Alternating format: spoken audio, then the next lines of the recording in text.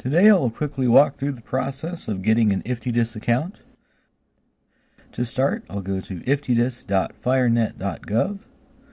I'll click on the login prompt in the top right and the register button at the bottom of the login prompt. Now I'm prompted to create a username. This will be visible when creating summary reports in IFTDSS, so I'll make sure it's one I don't mind sharing. Next, I'll enter a first and last name and an email. The email will be used to send the temporary password to access IFTDSS for the first time. It'll also be used for future notifications and password resets. I'll enter a security question and answer, and provide one line of information on how I plan to use IFTDSS.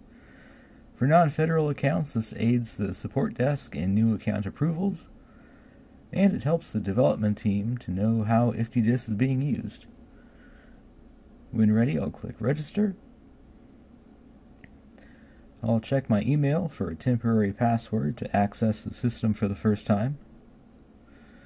Note that this may get auto-filtered into the spam folder. For federal users, your .gov email will automatically be approved, and you'll only see this email from IFTDSS.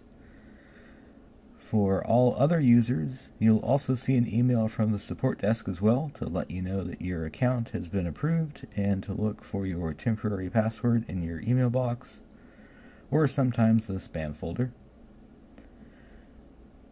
If you get the support desk email but don't see the other temporary password email, reply back to the support desk email and let them know. Sometimes the emails from IFTDSS get bounced back by the email client, and the support desk can get your password to you another way. I'll copy the temporary password, go to the IFTDSS landing page, and log in with my username and temporary password.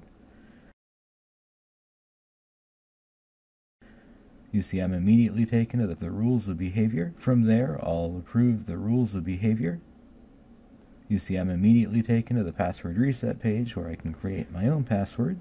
I'll paste the temporary password one last time, put in my own, and click Continue.